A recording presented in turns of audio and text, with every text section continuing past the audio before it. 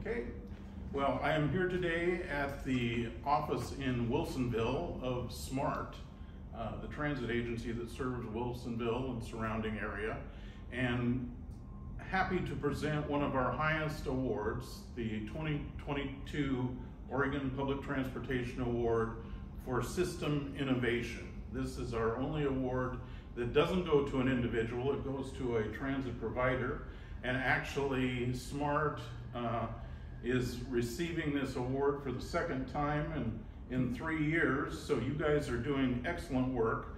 SMART is receiving this award this year in recognition of a project that they started last November with the Oregon Department of Transportation, a pilot project, and it's actually the first example of this approach in Oregon of bus on shoulder transport, whereby SMART buses are authorized to use the shoulder of Interstate 5 when congestion reaches a certain point, and in doing so allows them to increase their on-time percentage and to ease the tension level of their drivers about getting people to their destination on time. So Dwight, I'm very glad to present this to you and offer you the opportunity to say a few words. All right, well, on behalf of the entire SMART fleet team here in Wilsonville, I want to thank you, Kelly. I want to thank the OTA.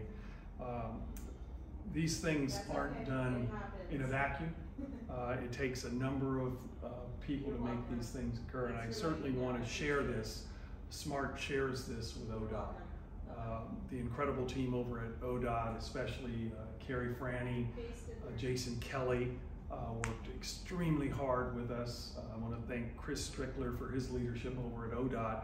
Without them, this wouldn't have been possible. So we stand here, we're humble, but we're not going to stop here. As you said, 2 times in 3 years is pretty cool, but we're going to go for the hat trick. There you go. You know, and so we're going to, and the team is that is off camera here, but they're around. They're an incredible team. I've worked in a lot of places in my career, and these are by far the most creative individuals that I've ever worked with. And we throw ideas out. We have meetings. I had one today, and we throw ideas out there, and these things happen because you know it's fertile ground.